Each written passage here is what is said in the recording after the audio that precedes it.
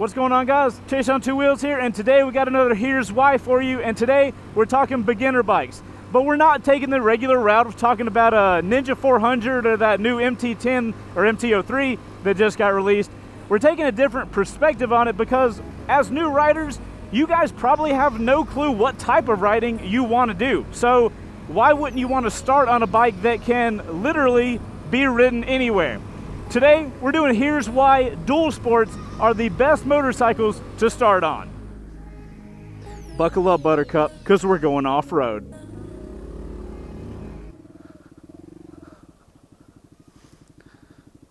Don't worry, I suck at off-road, so there's not going to be too much.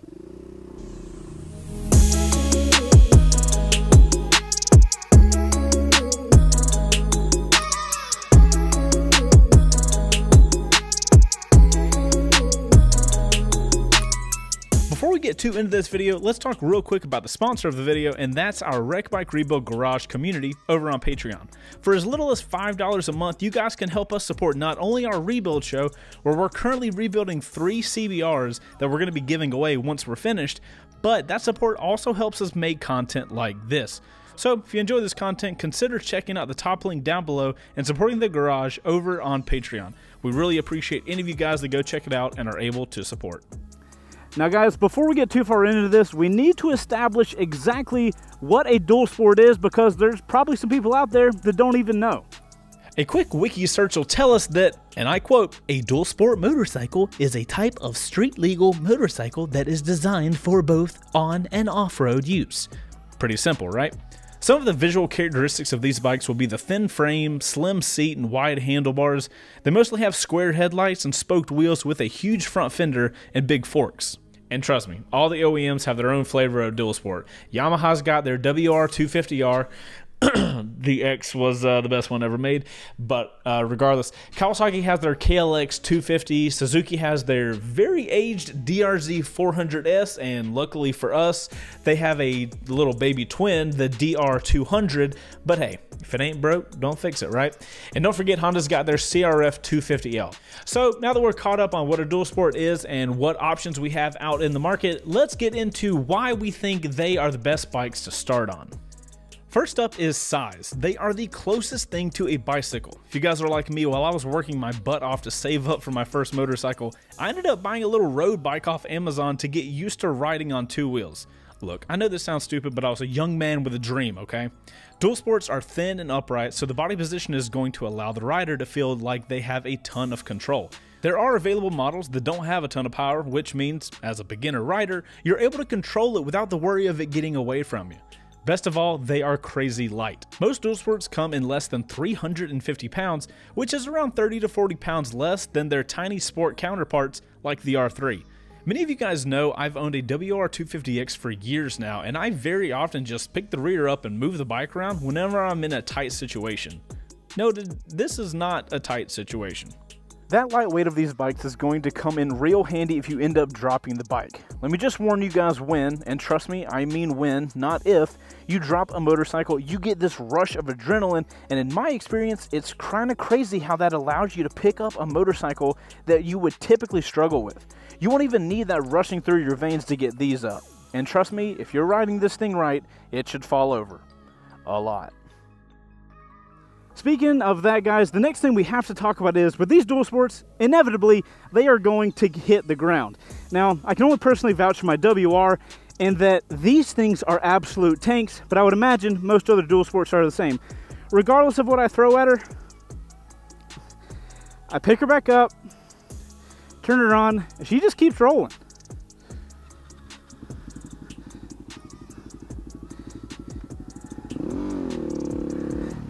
This makes dual sports amazing for beginner riders because that's something they always worry about. They don't want something to happen to their precious motorcycle if something happens and it accidentally kisses the ground. When you're riding a dual sport, you quickly realize these things are built not to just handle getting dropped, but they embrace it, getting thrown down, picked back up, and continuing on. If you doubt me, let's just jump over to RockyMountainATV.mc.com and scroll through the parts. When you notice this many items being made to protect the bike from getting trashed, that should be a hint that the people that are riding these things are doing some serious stuff. Getting tipped over is the least of their worries. I mean, look at this stuff. If you were wanting to build an apocalypse bike, these are the ones to do it with. Moving on, we have the fact that these things are, by definition, dual purpose, meaning you get more bang for your buck because you are able to ride them both on-road and off-road. Most beginner bikes aren't going to give you this level of versatility as you are going to get with a Dualsport. This makes these bikes great if you're brand new to the two-wheel community and you might not know what type of riding you enjoy the most. On my channel, I personally get a ton of comments from people that say they have dirt bike experience, but they're looking into what bike they should start on because they've never ridden on road before. With these Dualsports, you guys that are getting into riding and have some off-road experience can actually still enjoy riding off-road and maintain that capability of riding on-road as well. Something to note here, most Dualsports come with basic tires that are meant to be used on and off-road, but unfortunately, they also typically are trash. And guys, once you get some experience under your belt and you decide what type of riding you really like doing, then you can swap those tires out for something more appropriate so you can really start taking advantage of that machine.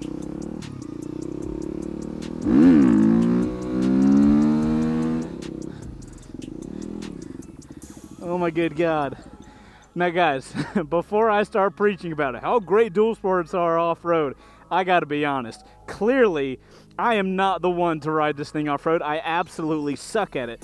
But here's the cool thing. You don't have to be good riding off-road to have a really good time with Dualsports. It has never stopped my buddies and me from going out, doing stupid stuff off-road, and having a phenomenal time. Trust me. A perfect example of this is my buddy Yamaha R3 and I used to ride WR250s all over the place. They're small bikes, neither of us really knew anything about what we were doing off-road, but to this day, riding around and exploring with him was some of the most fun I've ever had while I've been riding, and I've been riding for 10 years and have ridden all sorts of motorcycles. Hopefully you guys understand the potential that these bikes have. So earlier we discussed how rugged these bikes are, and this is going to be really helpful for our next reason, and that's the fact that these bikes are great for learning proper riding technique. People new to riding have a ton of things to learn, and for those of you that have bad balance, these bikes are going to create a safer environment to learn those slow parking lot maneuvers without the worry that you may drop your beloved new bike and mess it up. The actual act of riding on the road really isn't that hard. Once you get going, you really don't have to worry about the clutch anymore. But the slow parking lot work actually takes a significant amount more practice. This is probably why you hear about new riders dropping their bikes in the dealership parking lot a lot of the time. Here's a tip. If you really suck at balancing and you can't get that worry out of your head, take your Dualsport to an open grassy field or a dirt area. That way, if you do drop your bike over while practicing slow speed stuff, you will only fall over into dirt. Get up, dust off your bike, and carry on. Some of the techniques we suggest working on in these environments are weight transfer at slow speeds, precise clutch work, and counter steering. Which can be simplified down to one statement. If you push right, you go right, and if you push left, you go left. I don't want to go left, so I'm going to stay straight, and that's a red light. The lighter weight of these bikes should make them the easiest bikes on the market to practice this, but if your bike does get away from you and you do lay it down, remember, if you aren't dropping these things, you probably aren't trying hard enough. And guys, for the final reason why these bikes are amazing to start on, I can sum it up in one single word: supermotos. So you guys are probably asking yourself, well Chase, what's the difference in a supermoto and a Dualsport? Well, honestly, we could make an entire video on this topic, but if we're gonna boil it all down, it comes down to the wheels, the tires, and the suspension. What we're on right here is a 2020 Suzuki DR200S, I believe. This is a good example of an entry-level Dualsport. And guys, this is a supermoto. This is my 2008 Yamaha WR250X. Yamaha only made them for a little while, and they actually came straight from Yamaha in supermoto trim. But now you can only get the WR250R, which is the Dualsport version, so no more supermoto straight from Yamaha. The reason supermoto is an entire reason for starting on these is that if you ever get to the point where you're getting bored of your bike, which happens very often in the beginner bike world, you can then do a few select mods and turn your Dualsport into a street slaying supermoto, and now you've got a brand new bike. This increases the longevity of the bike, and if you're like me, it'll become the motorcycle that will never leave your garage. I can't tell you guys how many times over the years I've considered selling my WR, and every single time I'm about to pull the trigger and I decide I can't because I know how much fun potential it has. Riding a supermoto around allows you to melt away all the problems that you typically worry about while you're riding. You don't want to ride too bad because you don't want to low side and ruin your motorcycle.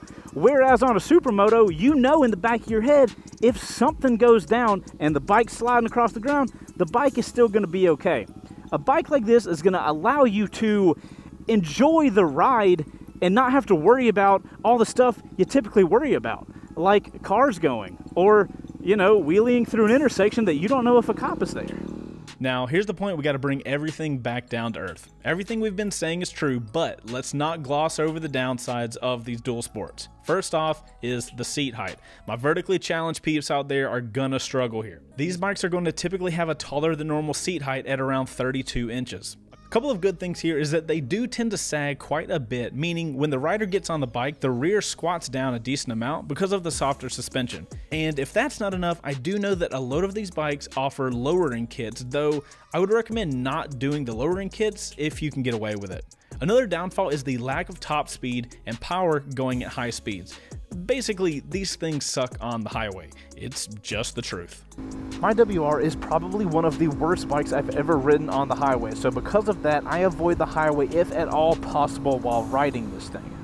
Now, if you're wanting to commute a lot, I would suggest looking into some touring mods specific to the bike you're looking to purchase. Other mods I would suggest are tires, like we talked about earlier. Those Dualsport tires that come on these bikes do tend to cause a decent amount of vibration through the handlebars, which, if you're new to riding, may find uncomfortable. To help this, we suggest upgrading the grips and the bar ends, and an upgraded seat will help the vibration in the gluteus region. Finally, the fuel tanks tend to be slightly smaller, so you may even find yourself hitting the gas station more than you like. It should be also noted, again, mods can help fix this as many models have larger fuel tank options available. Basically, guys, what we're saying is pick up a Dualsport and mod the hell out of it. So guys, hopefully this video helps shed some light on the underutilized but massively multi-purpose use of a Dualsport as a beginner bike. If you guys enjoyed this video, make sure to hit that like button and subscribe to the channel for more motorcycle content here on the Chaseontwowheels YouTube channel. Now, keep this in mind. If you get a Dualsport and you run out of mods for it, don't worry. There's a path forward. It's more comfy, it's more power, it's more utility, and it costs more money. But when you're ready for it, you might just be ready to be an ADV rider. And here's why. Oh, shit, sorry. Was going straight into a video. Yeah, hope you guys enjoyed the video. Make sure to hit the like button and subscribe to the channel for more Chaseontwowheels motorcycle content. We'll see you on the next one. Later. All right, R3 crew, hopefully you guys enjoyed this video. Make sure to let us know if you guys have any ideas for other Here's Why videos. If we use them, we will credit you guys in those videos. Love you guys long time, and I gotta get this Super T back to Patty Rick. Later, guys.